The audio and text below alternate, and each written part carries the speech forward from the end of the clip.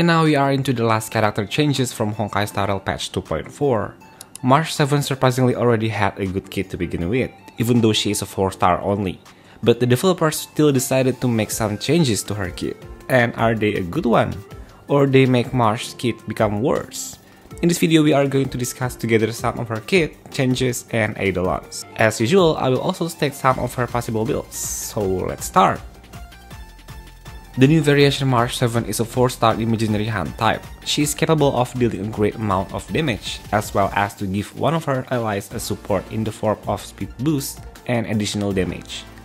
It is safe to say she has multiple roles that can fit into many kinds of team comps, starting from becoming a hyper carry, sub DPS, as well as a breaker.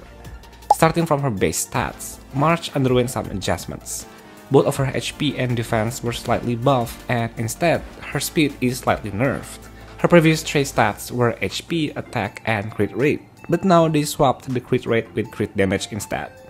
Getting a crit rate stats is kind of difficult, and her crit number before was quite high, so she is a little bit hard to build now, so I guess it's a nerf for her. There's nothing much change from her skills and ultimate, both are still the same, except her enhanced basic attack. It has the same description as before. This skill initially has 3 hits, she has 60% base chance to unleash more sword slash after the final hits, and can be done up to 3 times. But her multiplier is nerfed now. This is probably because she was so strong before. Even one of her showcase videos in the internet shows that she can easily deal above 100k damage per enhanced basic attack if you dominate the RNG and land all 8 slash hits. And also this is due to her additional damage that follows her master combat type. For each slash that landed on the enemy, March will deal around 2k or more elemental damage, depending on her master's element, and that is not a small amount of numbers. So yeah, the multiplier nerf makes sense, since she's going to be a 4-star that we can get complete with her Eidolons sometime later. And then there's also some adjustment to her A6 trace. The old one was granting herself a 10% speed boost whenever her master is on the field.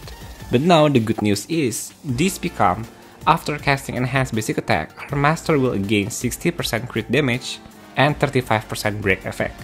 If you notice, this is supposed to be her old 6 Eidolon, and now it may seem like there's nothing changed, but the reality is, we cannot get her full Eidolons at the start of patch 2.4.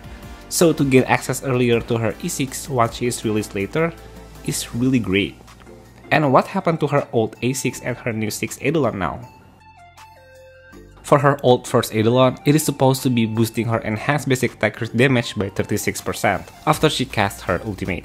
And now it changed to her old A6 trace, where she gains 10% speed boost when her master is present on the battlefield. Yes, her A6 now become her first Eidolon. And lastly, her 6 Eidolon now become her first old one. But in the new version, her enhanced basic attack crit damage is boosted from 36 to 50%.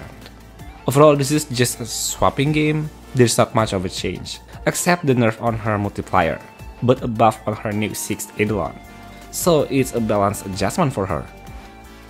Since she can be a unit that fit into 2 teams variation, crit and break, so which one is the best for her? I have calculated her damage before in my previous video about her V1 kit, you can check it if you want. This is the comparison between her crit numbers before and after the nerf at talent level 10, and both are at her full Eidolons. If we are looking at her 8 hits, the difference is only around 2.58%, and to me it's quite low, and this doesn't make her a terrible unit now. Remember, this is still her raw damage only, additional buffs from her teams are not yet included. And to see that she still deals a huge amount of numbers, I guess her crit build is still irrelevant and worth it. And this is her personal super break damage, where there are 2 different situations.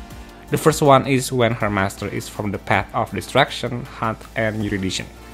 And the other one is when she offers a boba tea to the remaining paths, since her skill allows her to increase her toughness reducing damage, thus resulting in a greater damage outcome. And to choose which one is the most effective build to use, I think it's still the crit build. Yes, it may be more difficult to build since you have to balance her crit stats, plus, now her crit rate from her trace is gone. But it's not like you will lose some of her damage output when you stick to crit build. She can still be very helpful in break teams despite using a crit build, for example in a team comp like this. This is due to her skill and the option to decide which master she's going to serve. In break teams like this, it is recommended to make the sustain or the harmony units to be her master, since she will increase her own toughness reducing damage and make the depletion of the enemy's toughness bar faster, while still doing some significant critical damage. In this case, she will also weaken the enemy's toughness that has fire weakness due to one of her traces, and this makes a unit like Firefly happy. When it comes to Marsh's relic options, a 4-piece set of Musketeer is a great choice. It has additional attacks, basic attack damage boost, and also speed to cover up the nerfs on her trace stats. A 4-piece Wastelander is also great. You can bring along an Annihilator unit in your party. The sustain here can use Trend LC to make sure that every enemy on the battlefield is inflicted with debuffs to get the best out of this relic's passive. This situation also applies when you want to use a 4-piece Pioneer on March, but I think out of these 3, Musketeer is more flexible to use.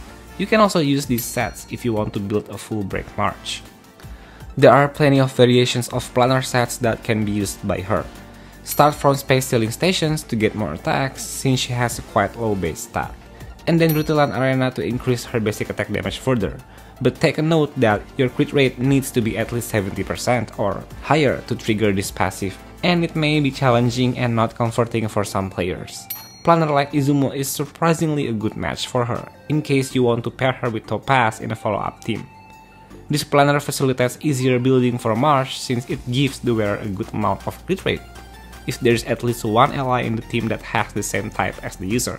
And then you can also go for supportive options, like Ageless, since she has a high base speed, so this passive will be easily triggered together with speed boots. And then Broken Kill can be great too, especially if you are using Aventurine to get that 50% effect resistance from his shield. And the last one is not recommended but can be still valid, which is Penacony. Actually, there's quite a lot of variety for her 5-star Lightcon options, starting from In the Night. This LC has great additional crit stats, and then March Enhanced Basic Attack can benefit more from this passive. Having a high base speed and using a 4-piece Musketeer set together with speed boots and her E1, her speed can reach 147 already. And then Sleep Like the Dead can be a good option too since it offers a high crit stats. The best FTP LC option for her is, no doubt, the Stellar Cruise.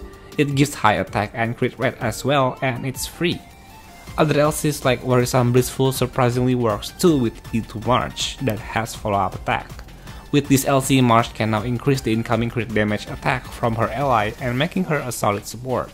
Pure Baptism is actually might work, but the situation is probably going to be a little bit more specific, so using this might not be comfortable for most players, as there are other safer options.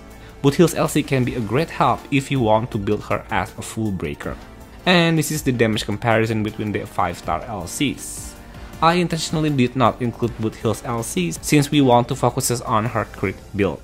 Sleep Like the Dead may have the greatest amount of total damage, but due to its passive that grants the wearer extra 36% crit rate if her basic attack didn't result in crit hits, and it can only work once per 3 turns. So the total damage outcome won't be as consistent as others. As for the 4-star options, there is not a single LC that won't work with her, so I guess using any of this is actually fine.